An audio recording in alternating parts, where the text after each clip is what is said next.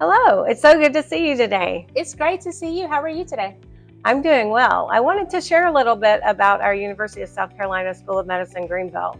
Most people just think of us as, well, a school, but we're actually a multi-million-dollar business in the upstate, and we're always looking to diversify our supply chain. I'm glad to hear that. The Greenville Chamber is launching a new initiative, developing supplier diversity and diverse suppliers in the community. It is called the Supplier Gateway.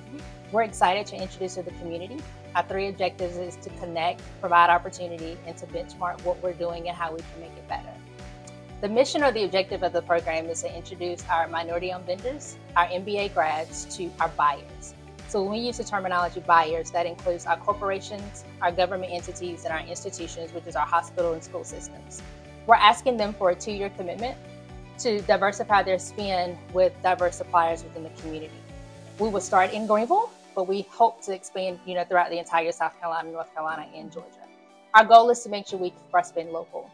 We run a Minority Business Accelerator. It's a successful program for the past 10 years. And the one question I get from them is, how can we do business with more corporate entities in the community? So this is our first step in making sure we create those relationships, create those opportunities, help those minority-owned vendors to scale up, and provide the opportunities for them to be able to do business with those corporations. Well, as one of your upstate businesses and located locally here in Greenville, we are really interested and excited to learn more about this program. And I love being in a community that celebrates and elevates diversity. We are excited. If this sparks your interest, if you want to learn more, please stay tuned to our Greenville Chamber website as we continue to build a greater Greenville. Definitely. Thank you.